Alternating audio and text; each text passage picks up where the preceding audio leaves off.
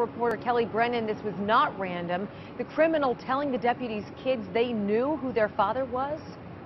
That's right. These suspects allegedly said, "We know your dad is a sheriff's deputy. We want your guns and we want your cash." Now, this home invasion happened in South Pittsburgh's neighborhood of Brookline around 2 o'clock this afternoon.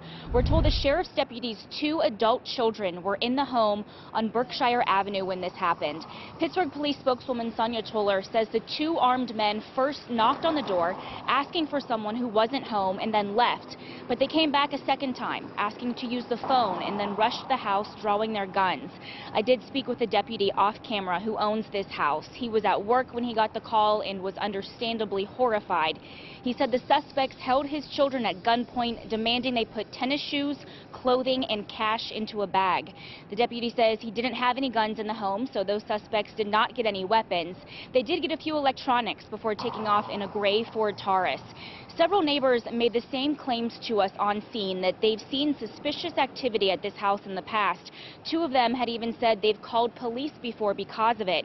For the rest of the afternoon, sheriff's deputies were outside of this home providing extra patrols. Pittsburgh police are handling this investigation, and at this hour they say they have identified one of the 2 suspects, but they are not identifying that man publicly, and at this point there are no charges.